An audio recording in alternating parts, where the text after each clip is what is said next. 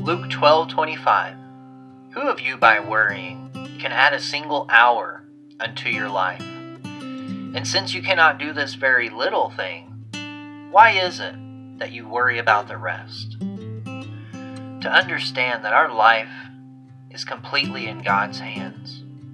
You see, we are but a mist and a vapor. We do not even know what will happen tomorrow.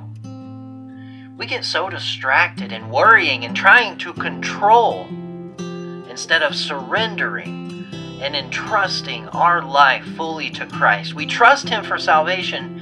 We can trust Him in everything else. And it's hard to do, so we ask God, help me to trust You today. Help me not to worry, but to know that my life is in Your hands, and lead me according to Your will and purpose, that I may bring You glory with my life.